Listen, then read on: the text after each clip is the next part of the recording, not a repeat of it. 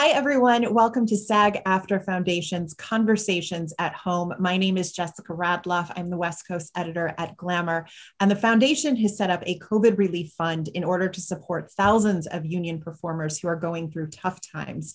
Since March, thanks to your donations, the foundation has given nearly $7 million in emergency aid to more than 7,000 performers and their families. If you are a SAG-AFTRA member and you need help, please ask.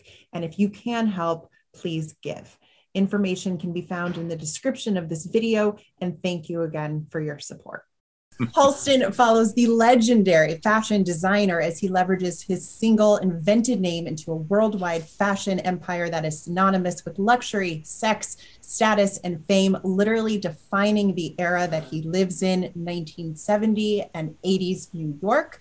With me now is executive producer and star Ewan McGregor, actress Krysta Rodriguez, who plays Broadway actress, and the legendary Liza Minnelli.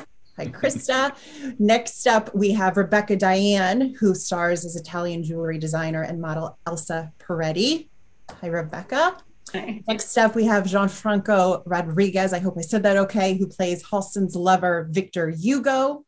And finally, we have David Pittu, who plays HALSTON's creative director, Joe Eula. Welcome, you all. Hi. Hi. Oh, it is so good to see you guys. I'm just blown away by the entire series. Ewan, I'm going to start with you. Why did you want to take on the role of HALSTON? What excited you most? I met Dan, and he excited me in terms of meeting someone that I felt like I would have a good relationship, a good working relationship with. I think I want to get something, like grow from working with somebody. I want to get something creative out of it, out of the experience. And I think I just don't want to do it if that's not the case. And when I met Dan, I really felt like that would be the case, that he would take me somewhere and I would learn from the experience of playing HALSTON, who I didn't really know very much about when I met Dan. So it was Dan firstly, and then the more he talked to me about HALSTON, showed me some amazing photographs. I was intrigued by this famous man I didn't know anything about. He's like the most famous person I'd never heard of. And then the world that he created or lived in with this great band, his merry band of players, was also a great treat, you know, to recreate and to live in that time for a little bit was really cool. But it was Dan, and it was HALSTON himself in terms of a character, you know, somebody who's very complicated, secretive, a genius, passionate, driven, cruel, cutting, loyal. There was just so many interesting sides to an addict, so many different sides to his character that as an actor you're looking, you know, you would jump at the chance to play. Yeah, I was so blown away by the voice, the mannerisms that you bring to this role. What was your preparation like, and how challenging was it to really just discover the essence of who HALSTON was? Well, there's lots of him to see, which is a great bonus. You know, there's lots of interviews with HALSTON. There's lots of footage. He loved that later on in his life, he loved to shoot everything that happened. It was like he was sort of live streaming his life before there was Instagram. He had a camera crew in his workshop. He sort of stage managed everything for the camera, and later I think it drove everybody mad. So there's lots of him to watch and to listen to. Great interviews with him. And I was always looking for stuff of him sort of backstage, because he's very on, HALSTON. He's very on in front of the camera when he's being interviewed. But there were some great things we found. There's a great fashion show. There's great footage from a fashion show, a trip to Detroit that they took. At some point, he donated some of his original dresses to a museum, a new fashion museum that was being set up in Detroit. And there was a fundraiser they all went to. And there's footage of him backstage that I loved, because he's really silly and naughty, and he's really flirting with the cameraman. There's obviously some gorgeous young guy filming behind the scenes, and HALSTON's just really flirty with him. And then you see him with his models as well, that he's really relaxed and funny and fun. And I think there's a tendency to think that it was super high pressure and everything was stress and, you know, everything was manic and crazy. But in actual fact, he seems to be really at home behind the curtain, watching everyone going out and doing little alterations before they go. So that was really useful. And then there was another brilliant interview. Sorry, I'm going on and on. There's another brilliant interview that he did with Donahue in Chicago when Donahue did a show from there. And he's surrounded by all these Midwestern ladies, and that's where he comes from. So the longer the interview goes on, the more relaxed HALSTON gets, and he's like, they're asking questions about what would you wear underneath. He's like, oh, you don't need to wear anything underneath, no underwear, no bra, no panties, and they're all like, oh my god, and you can see that he really likes it, you know, that he likes sort of shocking them, and then talking about how much his dresses cost, and he just sort of he becomes unguarded a bit, and then at the same time during that same interview, Donahue asks him a few things where I think you can see HALSTON thinking that he's being made fun of. So there's you see a little paranoia in him as well. So we're looking for stuff like that. You know, there's lots of HALSTON just being on and interviewed and glorious and glamorous. And then I was always looking for the sort of behind the scenes stuff, I guess. Yeah. You know, I always say, I was telling Alexis Martin-Woodall, who is the executive producer on the series, that the sign of a great series, for me at least, is when I go down a rabbit hole to wanting to know everything there is about the story, the characters. And one thing I did not realize is how you are all playing real people. I knew some of you were real, obviously, with Liza, but you know, I didn't really know Elsa's backstory, for instance. So Rebecca, Krysta, David, Franco, what can you say about the rabbit hole that you all went down to discover who these people were, and to find out, basically, like I said to you, and the essence of them to bring to this role? Rebecca, I'll have you go first. Okay. Yeah, that was definitely one of the most interesting part of the whole process, is getting to know this woman whose work I knew, but I didn't know anything about her. And obviously Dan was really helpful with, he has a well of documents and old magazines and, you know, books to show about all this time and all those people. So that was incredibly amazing resources to have.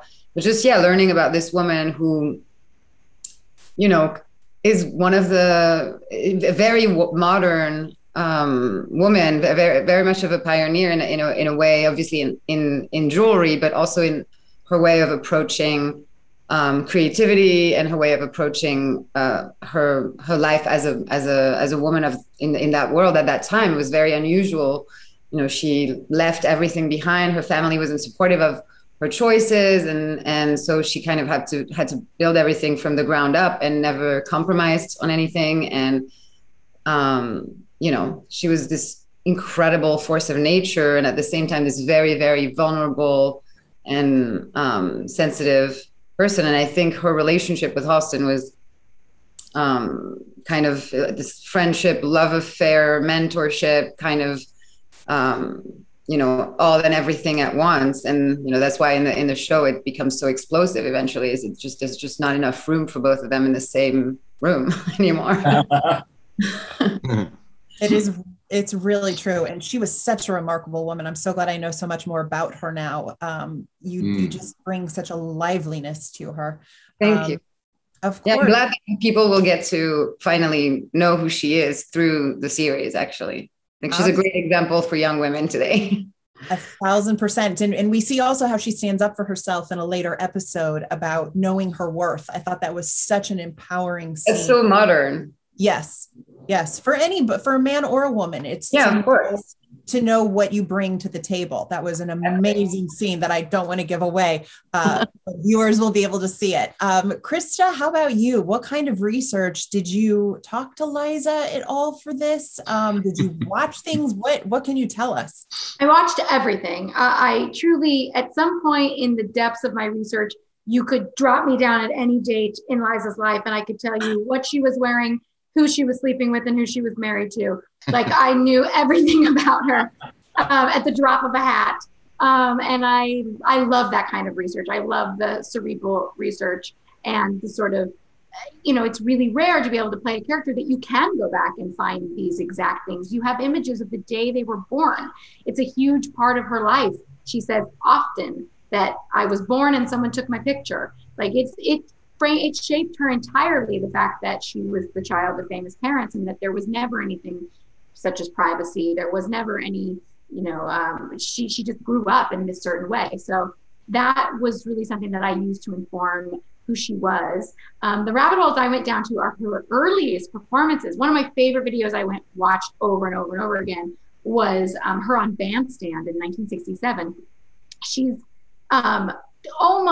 she's like barely 20, and she's doing Liza with a Z. And we don't know the version that we've all seen until she's already won an Oscar. She's already become a very established star in her own right. And here she is, a child, basically in black and white, wearing this beautiful 60s crusted collar with like diamond crusted collar with like a Mia Farrow close haircut, and she's gangly and she has no idea what she's doing, and she's testing out jokes and they're not landing, and it's so cool to be able to see that version of Liza with a Z and not the one we all know. So I watched that obsessively, because where we meet Halston in the show, that's how they meet, is him coming to see her do this performance. So that performance lies somewhere in between this gangly girl and this Oscar winner, and I got to kind of figure out how those two meshed.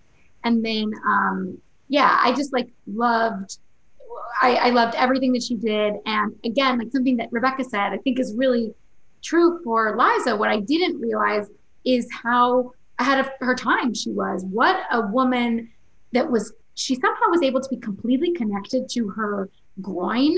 Like the way she performs is so down and dirty, and she's bossy, and she's doing things that ladies were not doing at that time, yet she's still able to move through the world in a way that she wasn't labeled anything that was unsavory. Those women at that time might be tramps or, kind of seen as scary. She was still endearing and lovable and able to be sort of scooped up in people's arms, yet she really was in touch with her femininity, her sexuality, her body.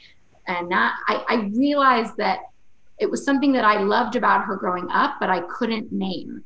And now as a woman, I name what it is. And it's that she was unabashedly a woman in every form. And I just was obsessed with that. And the friendship and the camaraderie that you have with Ewan, the two of you as Halston and Liza, it just, there's something so warm about it and so touching to see that kind of friendship and that trust that you don't always see on screen. It's just, I loved every time the two of you were together. It was really like a comforting hug. And by the way, did you have to sing with Liza with a Z in the audition? I know you're a singer, but did they make I didn't sing Liza with a Z. I sang Maybe This Time, and I sang another song from the special, You'd Let Yourself Go. And then, then they told me that I'd be doing Liza with a Z, and then I Gotcha and Bonjour Paris. That was all after I'd been cast that I was told. Wow. I have that song, and then I have Ewan when you say Halston for your day, Halston for your every day. That out of my head. It was such a treat for us. It was such a treat for us because it was all during COVID, and we got to see Krysta perform. And it was like going to a show. It was like going to a show. It was so amazing. And it's also, we knew and loved her. And then we got to see her performing as Liza. And it was really, all of those were such special moments. Just amazing. Yeah. I cannot even imagine. Gianfranco, what was it like? What was the most challenging aspect of playing Victor? Because you have such physical scenes. I mean, this guy is a work of art. So what was the most complicated part that kept you up the night before you filmed? So that's a great question. I think two things kept me up at night. One was when I had to do the scene at the hospital. That was very important to me because I wanted to make sure that I would do justice to, the thing that's happening in that scene and the people that have somehow gone through that. It was a little tricky, but I felt like I had a lot of responsibility on that scene, and I wanted to make sure that, that I would prepare for that the best I could. And the other thing was the fact that this is really my first time working on TV. So it was like, again, a lot of responsibility. Just preparing for it, because I mean, everybody's so great. I wanted to do my part and be at least half as great as everybody else. So yeah. Oh my gosh. What was it like then meeting Ewan for the first time? Terrifying.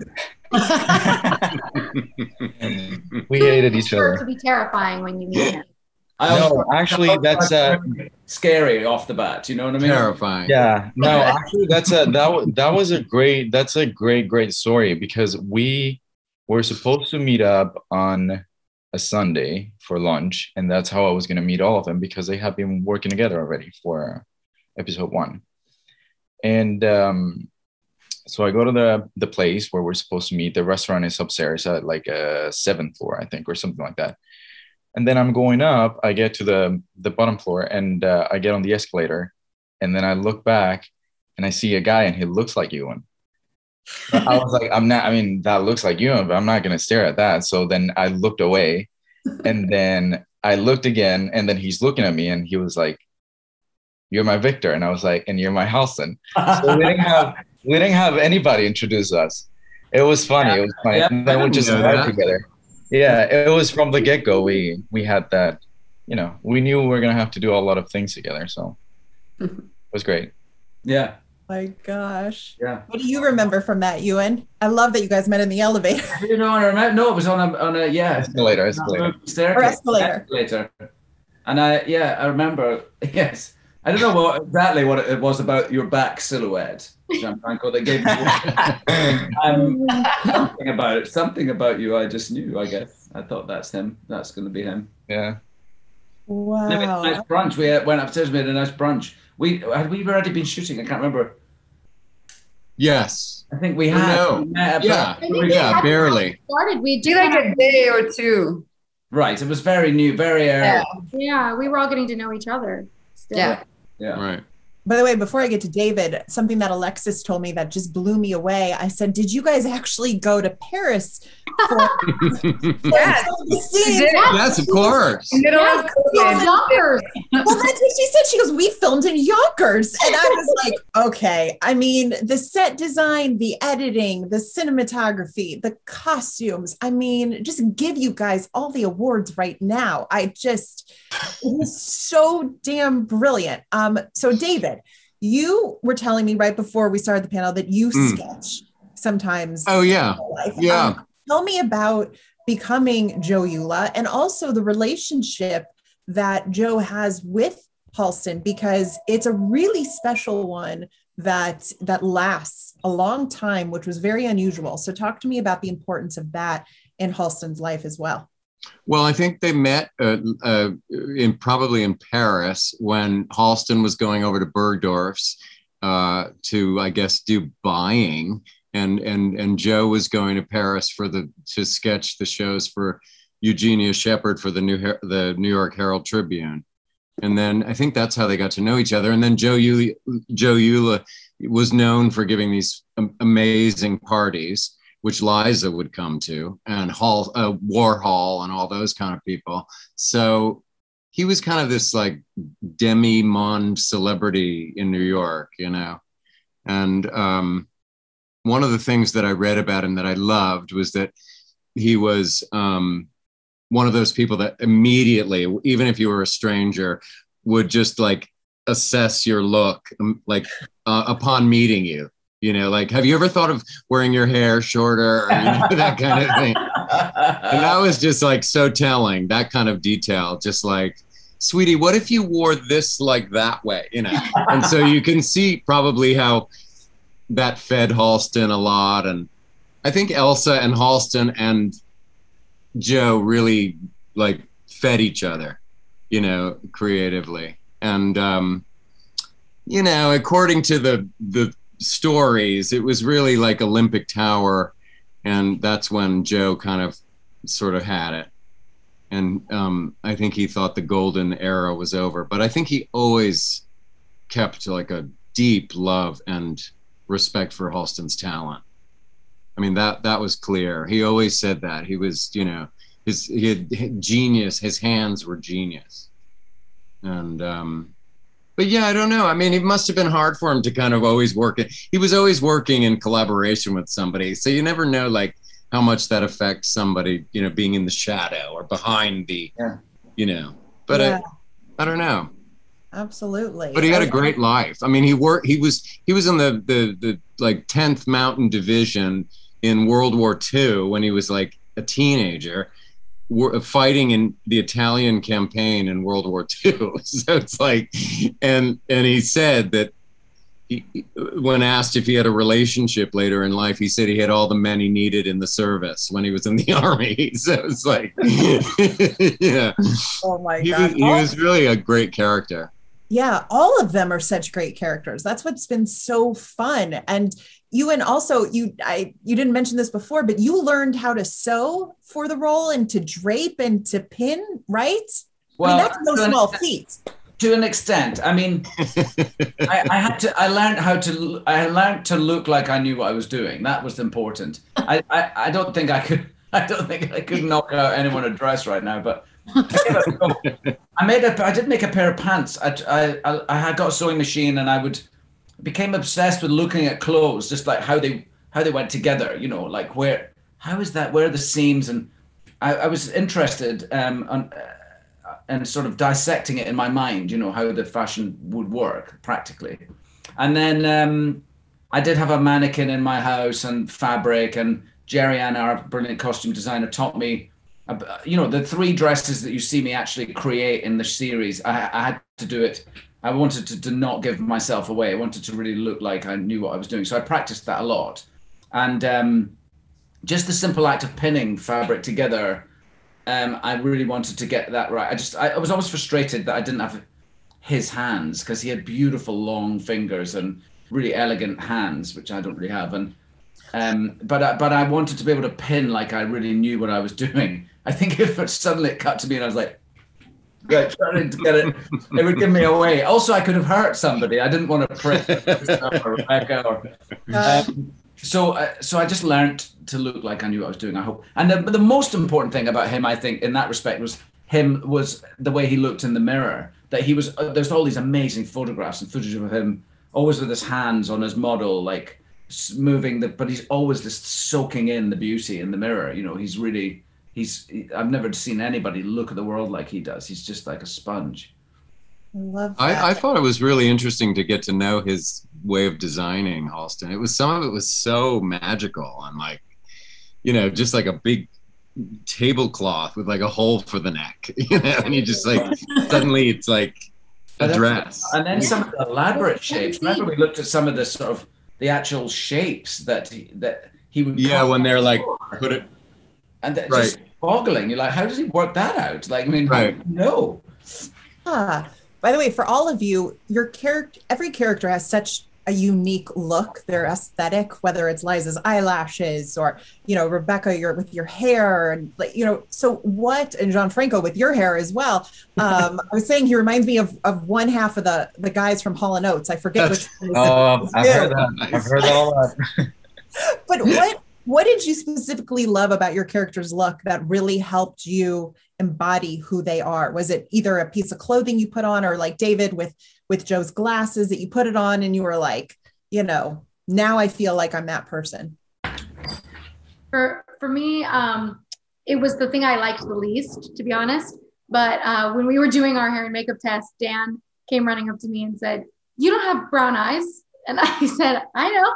And so he was like, "We got to get you brown eyes." So within minutes, I was on the way to the eye doctor getting fitted for color contacts. So it really was, we could do everything down to the nitty gritty, but the moment the contacts went in, that's when and like, there were times when I would take them out because I don't wear contacts, so they would bother me. But, and I remember Ewan being like, "Are those your eyes?" I'm like, "Yeah, these are what's under there." Like, you would forget that I would look completely different, even if I had all the Liza gear on without the brown contacts in. So I'm grateful for the contacts, but I'm so glad I don't have to wear them anymore. You can put it on your resume, contact lens wear. Can't wear contacts. one of your new skills. Always good to keep growing as a performer. You know, those little things. David, what about you? What really made you feel like Joe? Probably the mustache, I think. having grown the mustache. That was real. So, I mean, it's so 70s, you know, and it's just, I don't know, it was groomed well. And the mustache and the glasses were like, you know, key. So, I was lucky because I did get to pick out the glasses. Oh, you did? We picked out a bunch at this vintage place in the village and then showed Dan, you know, out of these like 5, you know, and, you know, which one did, and we all kind of agreed on the same. And they were real vintage glasses from the 70s. They had that nice heavy weight, you know. Cool. So, yeah. That's so cool. Rebecca, how about you? I mean, the hair for sure was, you know, it was not my hair. It was a wig the whole time. I did not cut my hair because we had to go back from when Elsa's hair is longer in the earlier episodes. Right. And I every time you would, you know, we would see each other out of the trailer and my hair was down and I was like, oh, forgetting that I didn't have short hair. So that was definitely the last touch. But the whole thing, the clothes, everything, you move differently once you're wearing those clothes also. So it really helps just kind of, you know, I'm imagining what that person would have felt like in those clothes. Absolutely. I know I want ultra suede now. It was never part of my vocabulary before this. And now I'm like, ultra suede and HALSTON for your everyday. I mean, this is telling you, this seriously stuck with me. Gianfranco, how about you? For me, I think actually please say the jock strap.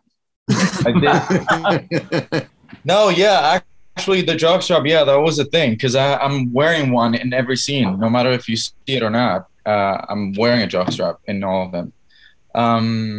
But the bracelets were actually a big thing for me because I have so many pictures of Victor and I could see the bracelets that he had. And Jeriana did such an amazing job that she found the bracelets in Europe and she found everything. And because I do have to undress every now and then looking at the bracelets would do the trick for me. The boots were also a thing because it became a thing for the character to be walking all the time with boots, and that kind of did something different for me with the walking. And I think what Rebecca said about the hair, the fact that I started with longer hair and then they cut it, then that also did a big thing for me. Like I would feel very different. Like if his attitude was supposed to change and the hair change helped me a lot with that. So wait, Ewan, tell me then what really helped you embody HALSTON? What was it? Well, there's such a distinct look.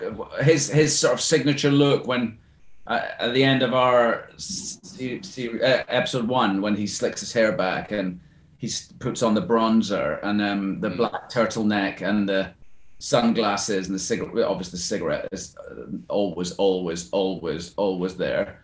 But that look, sort of for me, was when I became that. When it was in that look, I felt much more like him. The majority of our first episode was trickier because it was his sort of late 60s into the early 70s look with the longer hair and a more sort of hippy dippy stuff. And I suppose we're just less familiar with him looking that way. Mm-hmm. So some of that didn't make me feel like him, but at the same time he was sort of becoming himself, you know what I mean? And maybe he didn't feel much like himself yet. So it all worked hand in hand. But once I became the HALSTON we know and love in the black turtleneck, then I felt very like him. And I was so lucky with Jeriana, our costume designer, was just so amazing. And Mark, our brilliant set designer, you know, they put us in the right clothes in the right environment. And with these brilliant actors, it was just such a joy, all of it, you know. But yeah, I had some favorites. I had this very long red coat that when it's all falling around his ears, I come into the office, the Olympic Tower, late one night and just walk through the red room in my red coat and look out the window and feel it all crumbling away. It was pretty cool, that coat. Well, you're all just amazing in these roles. It's just such a treat to watch. And I can't say enough great things about it. I know we have to wrap, but I just want to thank all of you. I could keep talking for 2 hours because it's just such a magnificent series, and what you all bring to it is extraordinary. So thank you so much. And I look forward to hopefully seeing you all at the Emmys later this year. Thank you so much. Thank you. Just throwing it out there because you all deserve it. Thank you so much. Thank you. Of course. Have a good night, everyone. Good Good night. night. Thank you.